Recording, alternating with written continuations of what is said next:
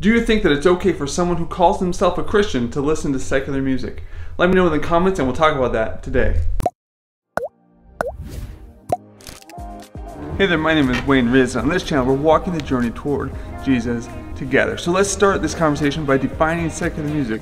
I would say that secular music is any music that isn't created by Christians and for Christians. Now realistically, the music, the notes, don't really have much secular or sacredness to them, but the lyrics and the words do. When I was in middle school and high school, they had those posters that said, if you like this secular band, try this Christian band. And some of those Christian bands were mediocre at best. But to be fair, some secular bands are also pretty awful. Sometimes just in the Christian market, it gets more playtime and more popularity because of the message that it has. And that's really the main thing that we're going to look at in the music, is the message of the music.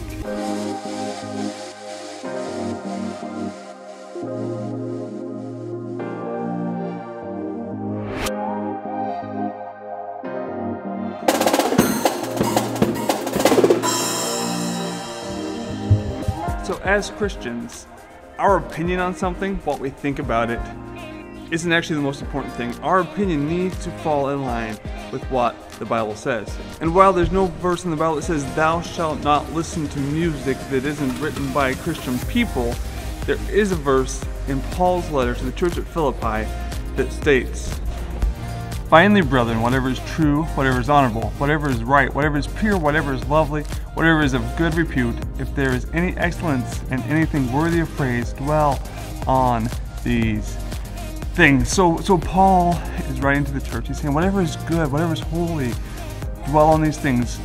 Music, the lyrics from songs and the melodies tends to get stuck in our heads. Maybe not yours, but mine.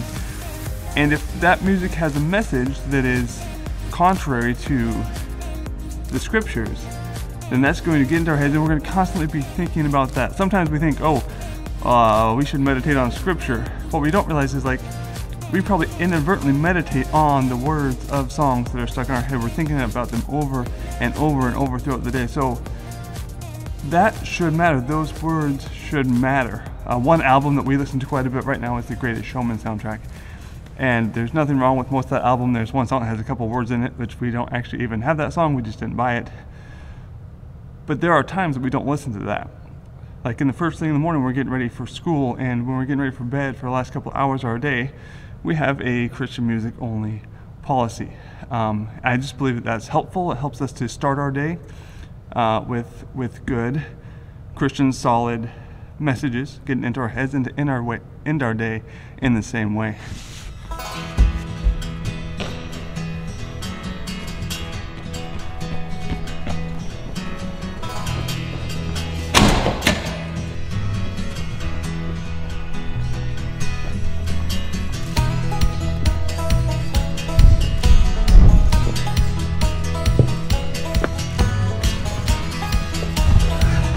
So I don't actually have any reason to do the hood slide. I'm not going anywhere. I just want to hood slide. So we need to use our noggin with what we listen to. And I think this applies to music that is secular as well as Christian music. You need to use your noggin. We can't just turn on Caleb and be like, oh, this music is great because it's on Christian radio.